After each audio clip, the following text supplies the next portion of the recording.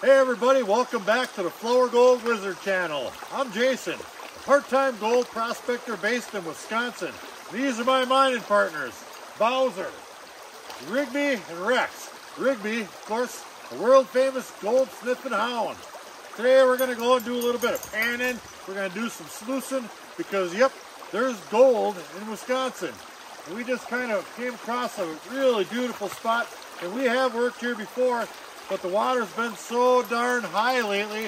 It's been, I don't know, a month and a half, almost 2 months since I've been able to get out here and get a shovel wet. We've been working inland here and there, and it's some dry creek beds, but they stink. But this is nice fresh water. It'll be a great change of pace, so let's see if we can find some gold. And when I say came across this little spot, I don't mean we just saw it and it looked beautiful. It does. I mean, we tested. And there's a great big huge log that goes under the water. Now that's an old cedar log right there. That has been there an extremely long time. Cedar trees last for forever underneath water, I tell you what. We're in a big old cedar swamp right here, as you can see.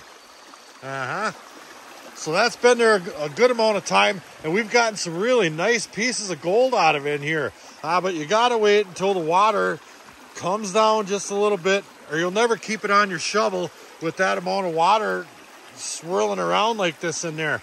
And we started working off our way that way just a little bit, and we put some rocks down here or up on top of this log to try to keep the water flow from being so powerful, so you can possibly keep some material on your shovel. Isn't that right? He's per cow. So we're going to do the same thing today. I'm going to gather up a couple of these larger cobbles right up in here. Maybe grab a couple of those big ones. We're going to make a slightly more of a dam right there. Now, how do we set up a sluice on something like this? Well, I brought one today, and it's right over here. And it's got little leg holders. So we'll be able to put this sluice on that waterfall right there. Up, down, left, right, anywhere we want. We'll be able to get just the right amount of pitch and just the right amount of water for the sluice system we brought today. Now, it's important to note that you don't want to just bring any old sluice system down here.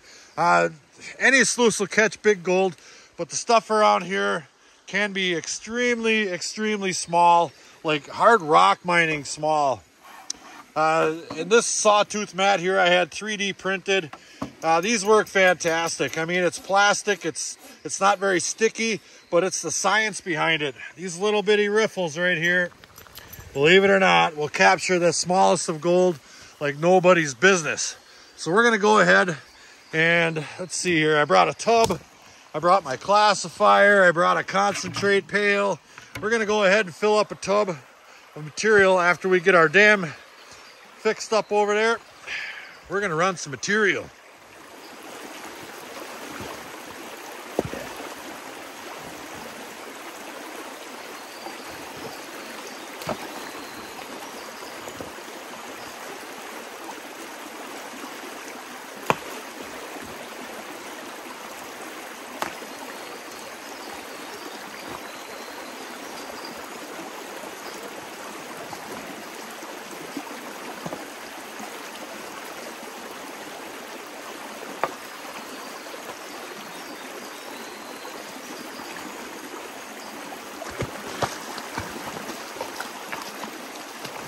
You helping her, Winnie? You're supposed to dig in the water. Come on, Rigby, you gotta show these guys what's going on around here. These young boys. All right, I think that's probably gonna do it. Basically just, I didn't need very many rocks at all.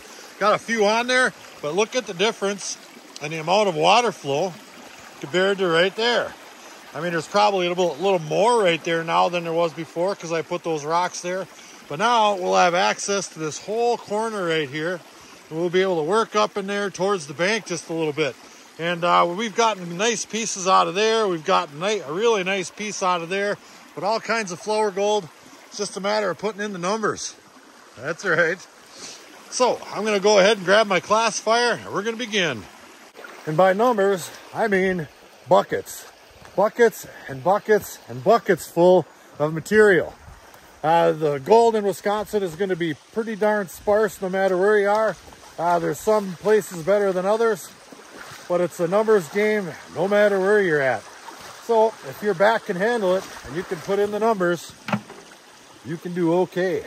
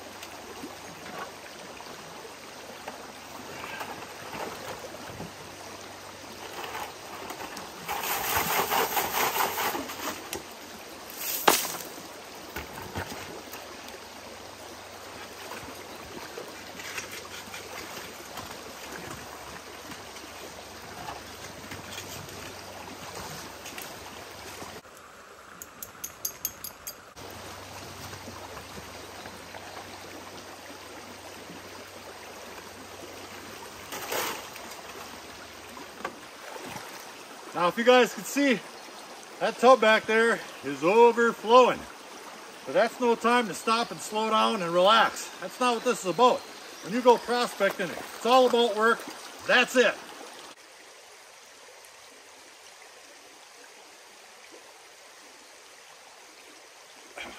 Oh, Rigby, turn it off. Well, I guess it's okay to monkey around a little bit.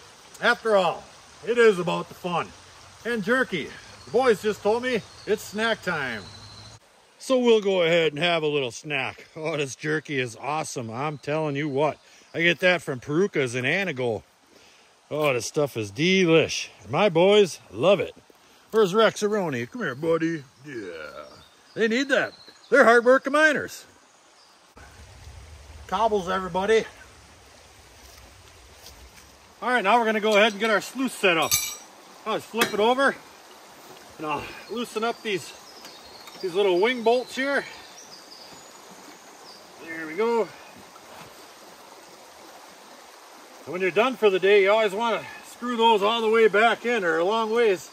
Otherwise, they have a tendency of working their way out. You know, Murphy's Law. All right, we'll get those in there, just like that.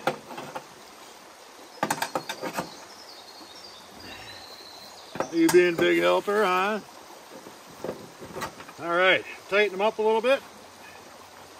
And we'll adjust them when we get down into the water. Just like that. Throw our sluice in, make sure it's in there the right way. Just like this. Get it under our indicator flap. She's ready to roll. All right, now we've got it in the water. I see a lot of guys out there fumbling around and adjusting and readjusting and readjusting and readjusting. A couple of quick tips I'd like to offer is go ahead and loosen up the back ones and get that back down just to where it touches the water. That will allow you the most pitch up front. Right about there. Just like that, we'll tighten it up. And if that's flat with the water in the back, then you know it's fairly level. Then we'll drop our front down to the desired depth of water. Now in this case, this is a fairly passive mat. And passive by meaning it doesn't have these huge vortexes. It's got really small, teeny weeny vortexes behind each one of those little saw teeth. But that's what you need, that's what you want to catch this minute, absolute powder flour gold. So we'll go ahead and we'll drop down our front edge just till it gets in the water. Right about there. Now in doing so, that brought the front end or the back end up just a little bit because it's kind of like a teeter-totter. So I'll drop that back down just a hair. Just like that. And get down. There we go. Beautiful. And then one more, probably one more adjustment up in the front here, and we're gonna be ready to roll.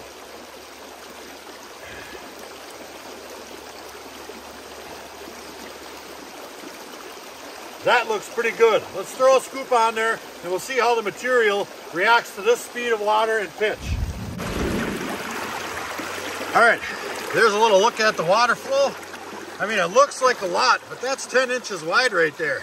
We'll go ahead and get rid of some of them bubbles. There we go. But the true test will be how the material reacts once you grab a scoop, throw it on there. And I want that to creep down there pretty good and slow to give all that material an opportunity to come in contact with the mat. And so far, so good. It doesn't look like it's going off any one way in particular. You can kind of note some of those black pebbles staying put left and right. That's a good indicator that your system is running fairly smooth and level. And boy, I think we nailed it. I think so for sure. Now I'm getting a bunch of material right here, kind of building up there, because my indicator mat flap is sitting up in the air a little bit. But that's no big deal. I'll just push that down a little bit and I'll dump the material down here a little bit further. Then I won't get so much left over when I'm done. So let's feed a whole bunch of this on there. Yeah, that's real good. And we'll see if we can't find a great big gold nugget. I doubt it in this mat, but we should be able to find some powder. Yes, sir, some powder. And believe it or not, there's actually a reason I set up in the exact spot I did. One, I have all these big rocks right here. I can put my tub right up on it. It's elevated. I'm standing in the hole that I just dug. I don't even have to bend over for the material. Sluice is right there. One little lean, and you're in like flint. Makes for a long day when you got to bend all the way over to your feet or kneel down and feed a sluice for 2 or 3 hours at a crack. Yeah. You know, times like this, we're just sitting back, relaxing, and I get to thinking how much I appreciate you guys. I really do. We're just out here having fun, doing what I think most average Joes can go out and expect to do. We find some gold here and there, sometimes a bunch and sometimes none at all, but we're usually out there just having fun. We mix it up a little bit. And I noticed that, you know, a lot of the channels out there that I started watching myself and quite honestly helped me get into this hobby. Week after week, it's break new record this and new record that, and the most gold ever found week after week after week. I mean, come on. But kind of started out me just saying thank you guys for sticking around. We really do appreciate you. It's just all about us going out and having some fun. Average Joe crack a 150 and and sharing it with you guys. There just happens to be a camera right there rolling. So thanks a lot.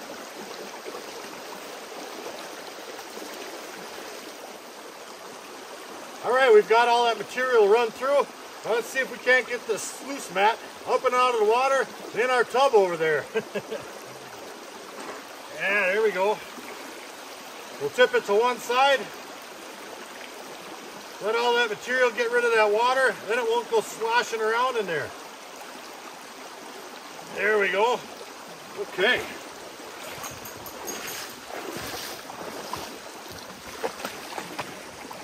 All right, with the help of my assistant here, we'll make that happen. All right, I'll grab it. And if possible, just slide it out. Looks like we got some rocks in there. Grab that end there. There we go. Perfect. Put it in my tub. Rinse it out. Oh, there's lots of material in there. That's one thing about this sawtooth mat. It holds on to a lot, but it only holds on to the best. All right.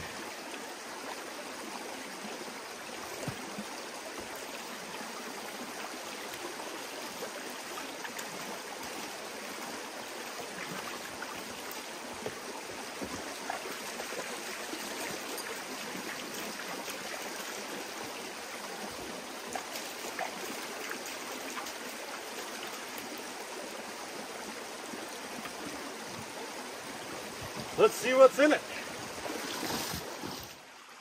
Now I've got all that material in a pan.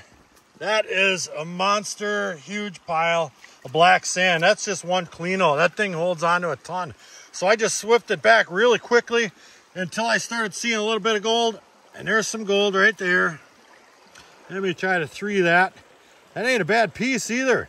And the really super fine stuff just started to show up. But I noticed it was starting to float.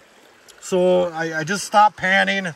And we'll get this stuff back to the ranch where we can get some jet dry on it.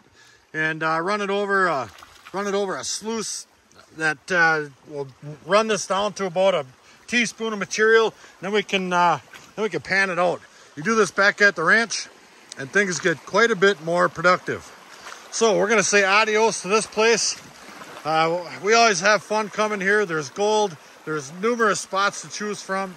I love it here. Love it. Well, now that it's time to pick everything up and make the hike out of here, I don't see the boys anywhere. Weird. I wonder who wants a treat. Anybody I know? Who wants one? Oh, there they are. And we're back. We are back. Here's all our concentrates right over here. I just started getting everything ready. And I've got a 40 mesh classifier. We'll get that stuff classified 40 mesh, pan everything bigger, run everything smaller over my new FGW cleanup sluice. But all that comes second to the Fridge of Wonder. That's right. All right, get that in there. Oop, not on the riffles. I'll squirt that all right in there. Piece of cake. There we go. I'll just spray a little water in there. Just like such. Piece of cake. Well, we've already got this larger material in a pan, and that's not much. Matter of fact, this here isn't a whole lot either. But this stuff is super micro powder fine gold and black sand, and it's difficult to separate. So we're going to get this down in my sluice, but we'll pan this out first. All the plus 40 material, just like this here. I'll even do it left-handed. Look at that.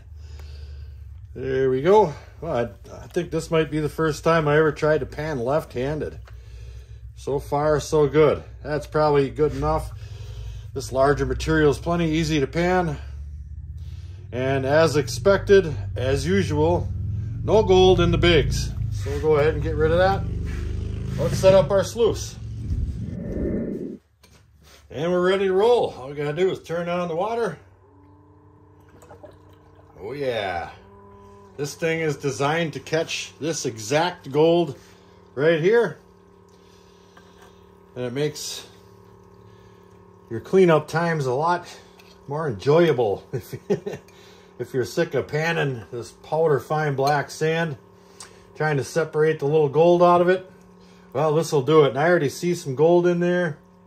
Heck yeah. Heck yeah. So let's run through this stuff here. It's kind of like a really aggressive Miller table. I'm running it super slow, but there's really small grooves in here. And it's doing exactly what it was designed to do.